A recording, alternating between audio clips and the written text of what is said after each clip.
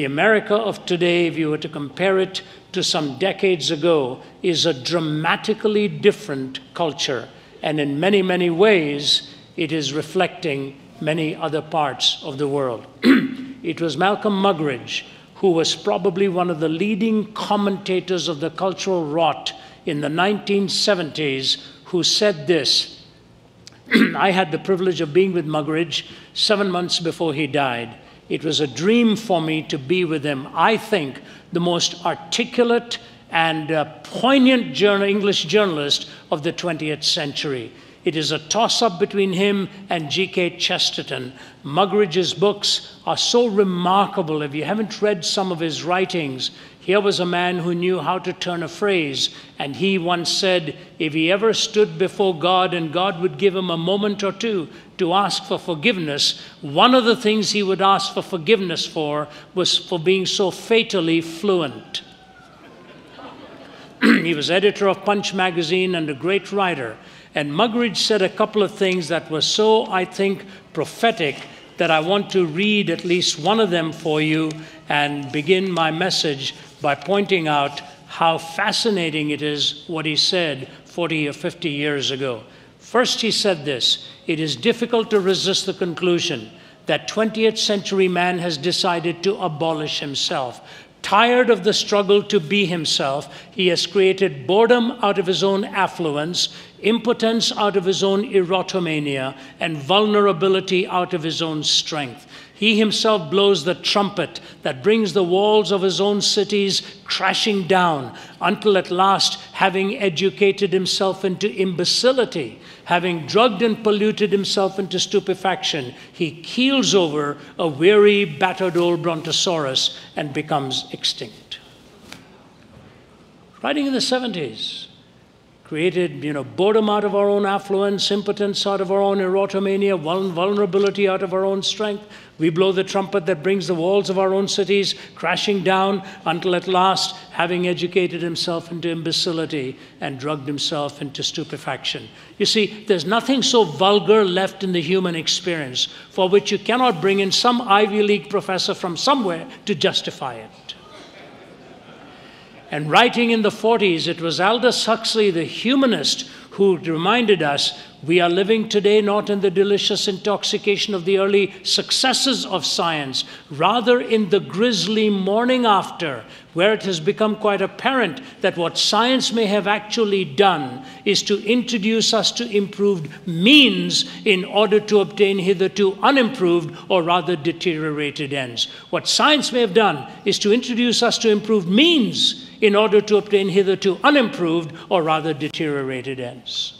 So when a humanist points it out like that, and when a cultural critic like Muggeridge points it out, and then we read these words from Muggeridge, which I think are so powerful, because writing in that latter part of the 20th century, he was at that time chaplain of Edinburgh University, and at the famed St. Giles in Scotland, when he offered in his resignation and left the university scene, he left it because of decisions that were being made in higher education that he thought were going to be destructive and decimating, ultimately, of young minds. One of the things they had made decisions at that point was to hand out contraception to university students and so on as a gesture that this is the kind of lifestyle we'll lead anyway, so we may as well support you in this fashion.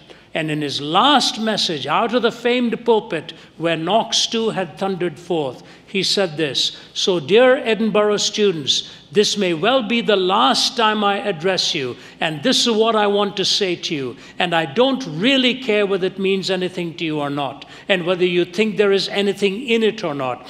I want you to believe that this row I have had with your elected officers has nothing to do with any puritanical attitudes on my part.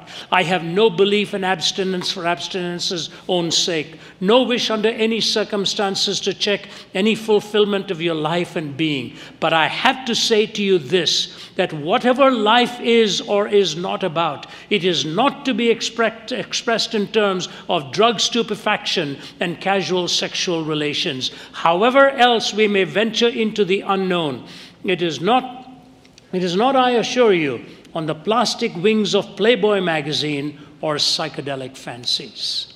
However we venture forth into the future, it is not going to be on the plastic wings of Playboy magazine or psychedelic fancies. Fascinating that he, as a journalist, was talking in those terms. And the famed theologian Carl F. Henry, I had the privilege of studying under him in my days at Trinity. He made this comment in one of his books. Biblical truth, transcultural as it is, has an indispensable message for contemporary culture. It addresses modern learning, modern ethics, modern political economic concerns, and all the idolatries of our polytheistic society. It proclaims the gospel to a generation that is intellectually uncapped, morally unzippered, and volitionally uncurbed. Those who consider the latest fads permanently in will, of course, dismiss the Christian message as the last hurrah of an antiquated outlook. They reveal their sickness of soul by derogating terms like morality, piety, family, work, patriotism, born again, and evangelical theology.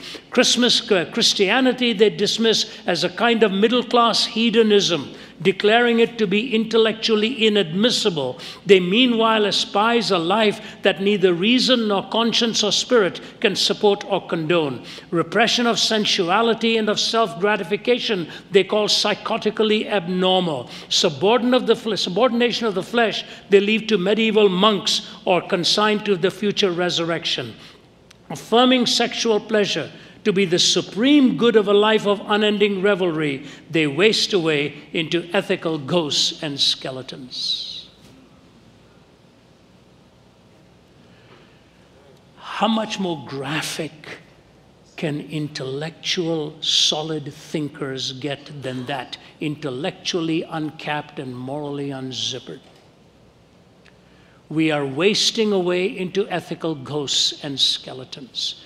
The body, which is intended to be the temple of God, has now become the object of idolatry in the perverse sense of the term, and we measure everything in life by the gratification that this can bring to us and lost our way on the sacredness for which this was intended.